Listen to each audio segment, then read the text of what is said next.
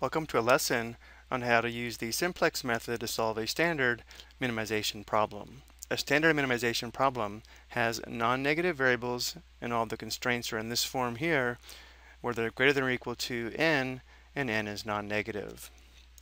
Before we look at our example though, let's review the transpose of a matrix. A matrix formed by making the rows of a given matrix the columns of a new matrix is transposing a matrix. The new matrix using this notation here is called the transpose of matrix A, or the given matrix. As an example, if this is matrix A, this would be the transpose of matrix A. Notice how row 1 becomes column 1, and row 2 becomes column 2. To solve a standard minimization problem, we reconstruct the standard minimization problem into a standard maximization problem by converting it to what's called a dual problem. Then we solve the dual problem using the simplex method. The original minimum problem is called the primal problem, and the corresponding maximum problem, as mentioned before, is called the dual problem. The maximum of the dual problem is also the minimum of the primal problem. However, the point at which they occur will be different. The solution to the maximum problem is found in the last column, as we already know, but the solution to the minimum problem is found in the last row of the same tableau. Let's look at an example and take this step by step. Here's our given standard minimization problem. Step 1, we want to build a matrix out of the constraints and the objective function without slack variables. So we'll be using these first two inequalities and our objective function to create a 3 by 3 matrix.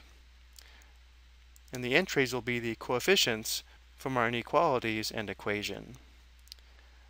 So we'll only be using these first two constraints. So looking at the coefficients, we would have 1, 2, 4, which make up the first row of our matrix. Looking at the second inequality, we have 7, 6, 20, which make up the second row. And then for our third row, we use our objective function, but we do want to change the order here. This is equivalent to 14s plus 20t equals c. So the coefficients are 14, 20, and 1, which we see here in our third row. Step 2, we want to find the transpose of this matrix. So if this is matrix A, this would be the transpose of matrix A. Again, notice how row 1 becomes column 1, row 2 becomes column 2, and row 3 becomes column 3. This is the matrix that we'll use to set up the corresponding maximum problem or the dual problem.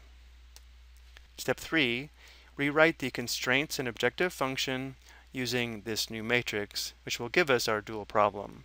So these first two rows will give us our constraints. The third row will give us the objective function. So our first row will give us the constraint 1x plus 7y less than or equal to 14, which we see here. Notice how because it's a maximum problem, the inequalities are less than or equal to. The second row gives us the inequality 2x plus 6y less than or equal to 20. And our last row gives us the objective function 4x plus 20y equals, let's say, 1p, or we can just say p equals 4x plus 20y. And now from here we solve this using the simplex method as we normally do. So the next step, we write the constraints as equations and set the objective function equal to 0 to form the initial tableau. Looking at our first constraint, we would have the equation x plus 7y plus s equals 14, where s is our slack variable.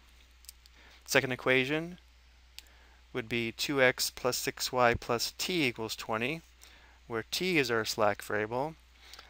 And then setting our objective function equal to 0, we'd have the equation negative 4x minus 20y plus p equals 0. To set up the initial tableau, we'll label the columns with the variables used, x, y, s, t, and p. And now we find the coefficients from the first, second, and third equations to complete the tableau. We have 1x plus 7y plus 1s equals 14, so the coefficients for t and p are both 0. For the second equation, we have 2x plus 6y. There's no s term. The coefficient of t is 1. There's no p term, and it equals 20. For the third row, we'd have negative 4, negative 20. There are no s and t terms, so 0, 0, 1, and 0.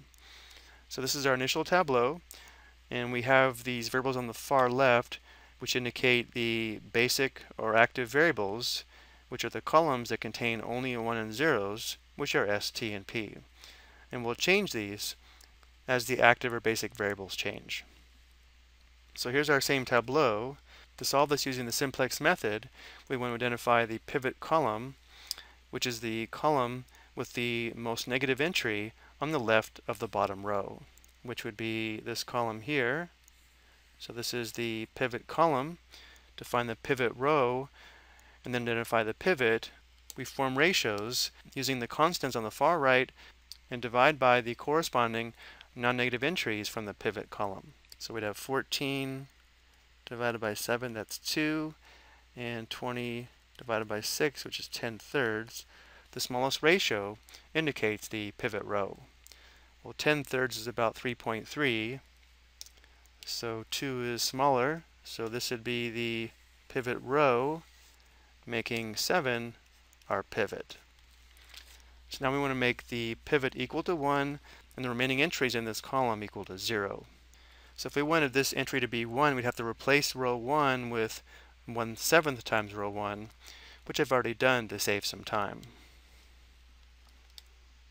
This row 1 came from finding the product of 1/7 and the original row 1. So here's our pivot, and now we want 6 and negative 20 to be 0.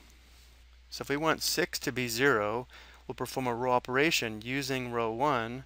We could replace row 2 with negative 1/6 times row 1 plus row 2. And to make negative 20 equal to 0, we could replace row 3 with 20 times row 1 plus row 3. Notice once we perform these row operations, y will be active and s will become inactive or non-basic. So we'll label row 1 with y. I'm going to go ahead and show how to perform these two row operations on the calculator. Of course, we could do them by hand, but then after this, I'll assume we can perform the needed row operations. So we first have negative 6 times row 1 plus row 2. So we enter negative 6, second open parenthesis. We enter the entries in row 1 separated by commas. So we have 1/7, comma 1, comma 1/7, comma 0, comma 0, comma 2. Second close parenthesis, and then plus row 2. So plus second open parenthesis, 2, comma 6, comma 0, comma 1, comma 0, comma 20. Second close parenthesis, enter. We want fractions, not decimals, so we press math, enter, enter. We record our new entries. And now we're going to replace row 3 with 20 times row 1 plus row 3. So 20 times row 1 again, so 1/7, comma, and so on.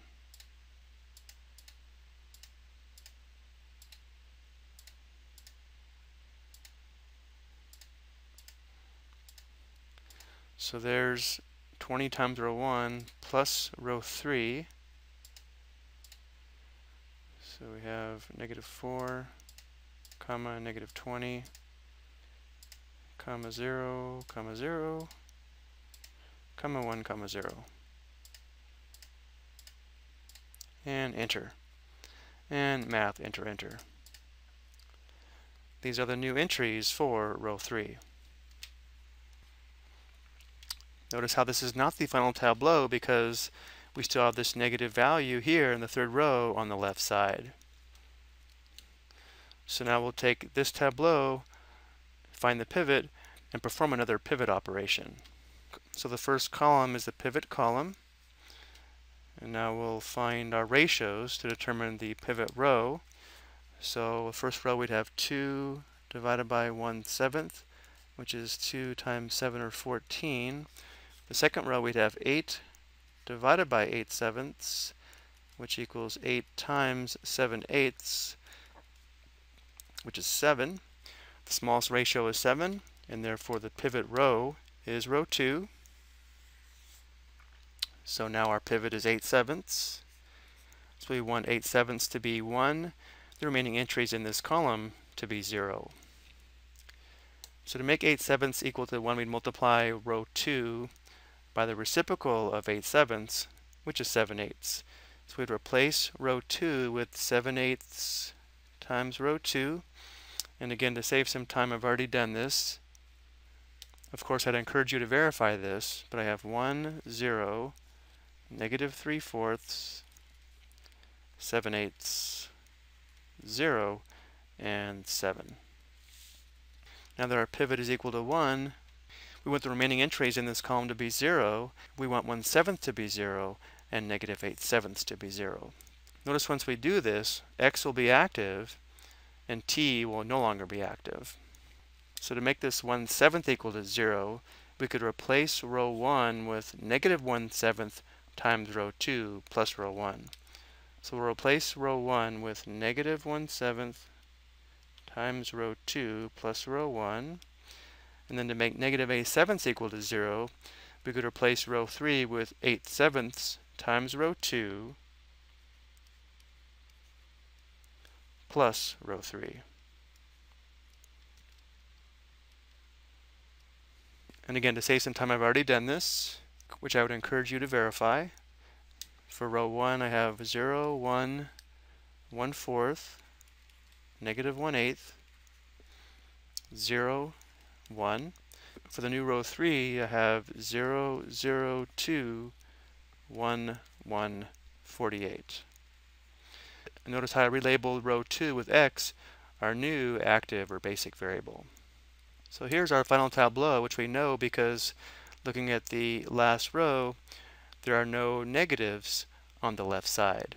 So from this tableau, the solution to the minimum will appear in the last row of the slack variables, here and here. The minimized objective function value will appear in the last row, last column of this tableau, which is 48. This will be the same maximum of the dual problem. So let's summarize this on the next slide. Again, here was the original primal problem or minimization problem, and looking at the final tableau from the dual problem, we can find the solutions to both the dual problem and the primal problem. For the primal problem, the minimum of C is 48, and that occurs when S equals 2 and T equals 1. Let's go ahead and record that. The minimum is C equals 48 at the point S comma T, or 2 comma 1. And for the dual problem, or the maximization problem for review, the maximum is also 48. But looking at the active variables, this occurs when 1y or y equals 1 and 1x or x equals 7. So here we have a max of p equals 48 at x comma y, or 7 comma 1. Now before we go, I do want to take a look at solving the original minimization problem graphically. If we graph the constraints, this would be the feasible region, and then we would test the corner points or vertices of this region to determine the minimum of the objective function. Notice how the vertices are 0, 10/3, 2, 1, and 4, 0. I've already performed the substitution here below, and notice how this does verify our results that we found using the simplex method. The minimum of C is 48, and that occurs at the point 2, 1, or when S equals 2 and T equals 1. I hope you found this helpful.